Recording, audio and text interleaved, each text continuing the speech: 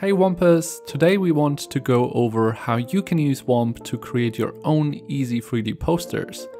One of the biggest trends in graphic design lately is to bring in 3D elements on top of your designs, such as Chrome type, animated 3D and more.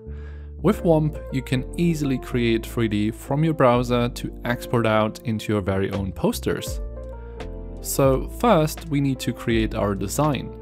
I'm using Illustrator here, but feel free to use whatever program you like to use to lay down type or design with. For our example poster, we are creating a promo poster for Womp with big text and room in the center to place in our bold 3D. Once you've got your type down, let's design out what I would like to make in 3D. I want to make the 3D pop out in real 3D using Womp. So I'll be drawing out what I want to create to reference within Womp. Once that's finished, export your image as a PNG or JPEG to bring into Womp. Let's move over to womp.com now and create a new project. On the bottom left corner, you will see a button labeled Upload Image. Here we will upload our reference image that we just exported. We then move it around and lower the opacity so that it's ready for tracing.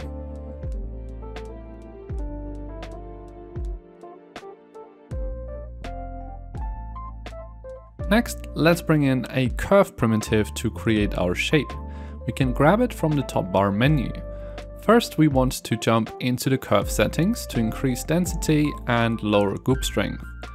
Now we simply start tracing our reference by duplicating and dragging out these points. We can hold down Alt, then we can simply drag out the shape to create a new curve point, as well as equally scale it from the corner points. On a Mac, that would be Shift.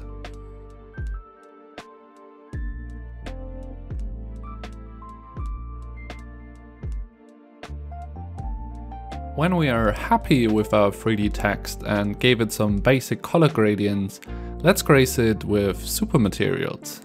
For that, we want to bring a new primitive inside of the same union and turn it into a stain object. Now the material of this object will be stained onto our 3D text. I'm then browsing through the materials menu where we have over 200 presets for you.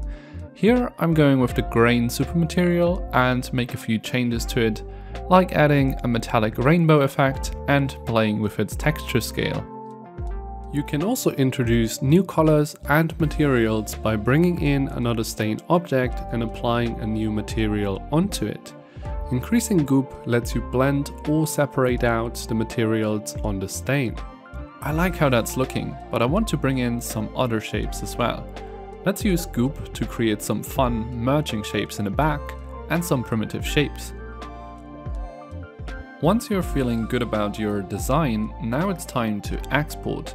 You can do that by clicking on Export on the top right, then go on Download Image and unchecking the background to render out a transparent image. You might want to render out the different elements separately for easy layering or scaling.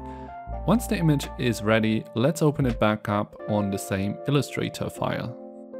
You can use any type of build for as many posters as possible, not just limited to the type related projects. Thanks for watching this video, and we are excited to see what posters you will be creating.